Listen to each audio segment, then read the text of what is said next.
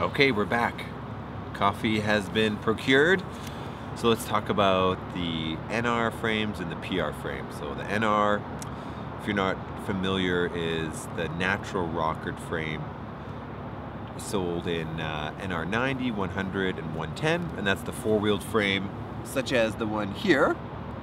And right now we have available for pre-order a PR 80 frame, which is an 80 millimeter wheel, but 5 wheels. So the geometry is such that they both have a slight tilt forward, kind of about a 1 centimeter tilt forward. There's a 1 millimeter rocker between all of the wheels. So, you know, you can imagine on the PR frame, the middle wheel being kind of at the lowest point, and then each wheel being 1 millimeter up from the next. And then the NR frame, you can kind of imagine the middle two wheels kind of being at the 0 point, and then the front and back wheel being 1 millimeter up. And then because of the slight forward tilt, there becomes kind of a pivot point around the third wheel, or kind of in the center and slightly back on the PR frame. So that kind of gives you an idea of what's going on there. Now, realistically, what are the differences? So what's going to change the experience for you when you're out skating? What frame might be more suitable for you compared to the other one? So going back and forth now, skated the PR 84 for a long time and really enjoyed it. The things that I love about the frame are riding ramps. They're absolutely fantastic on ramps. The 84 millimeter wheel, or you know, if you're buying the one that's on pre-sale, the 80 millimeter wheel would even be lower to the ground. But the point I'm trying to make is that you feel quite low to the ground, and the frame is quite long, so the stability is just absolutely amazing. So you feel locked in, you got tons of speed, especially when you're riding ramps, and having that extra long frame, especially the extra distance behind your foot, really is a benefit for when you're pumping through transition. So when you're transitioning from the down to the flat slope through a ramp, you can really use that extra length. And when you're learning, you have that extra length, so when you slip back, your wheels aren't just gone, you got something there to catch you. So there's lots of benefits there. And so riding ramps, that's one of the main benefits.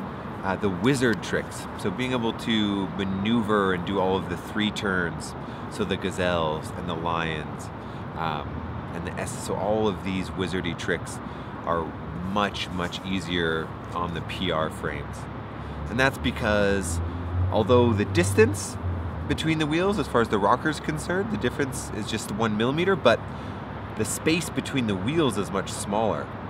So when you have, for example, the NR 100 frame, you know, the distance between the wheels is 101 millimeters.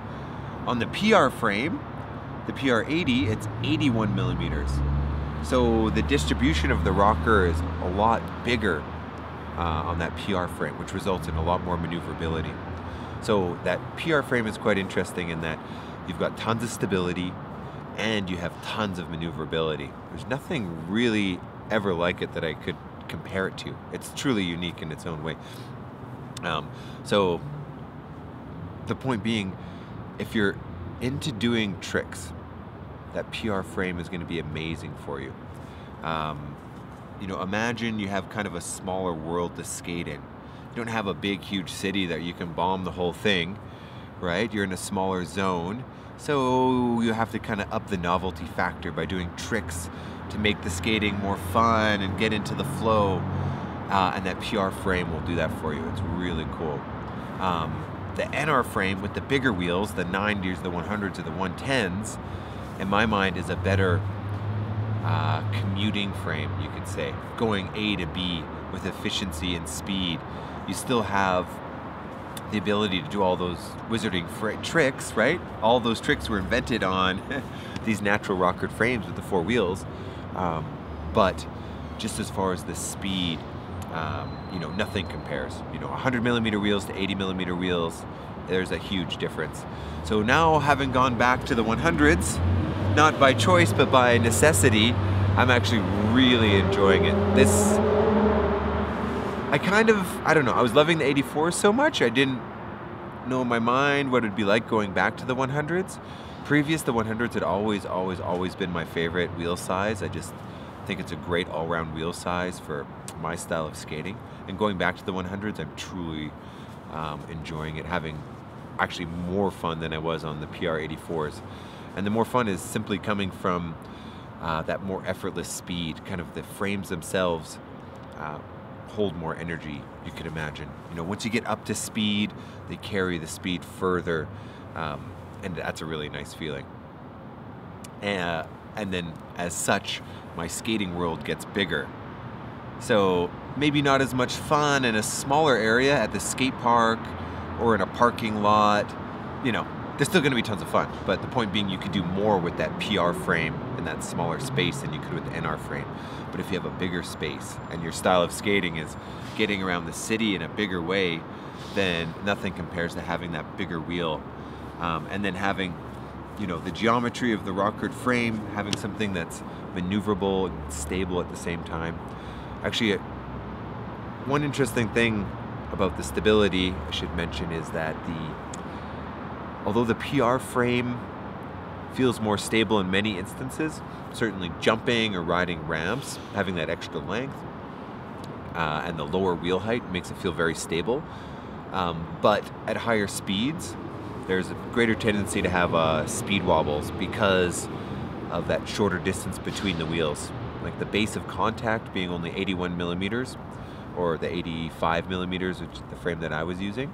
That shorter distance compared to the 101 millimeters makes for much less stable ride at higher speeds. You're gonna get more, the frame wants to move more. Whereas I feel really locked in, you know, especially having just come back to these ones, I feel really locked in with these 100s. Like, boom, at the higher speeds, I can hold my position really well and feel quite stable in those positions. So there's a lot going on there. But I think I got everything out that I wanted to say. Please ask questions in the comments below, and I'll try and get back to you and answer those things for you. Thanks again for watching. Namaste. Cream and sugar in my coffee. You can turn the camera off. Well Peace. Done. Cheers.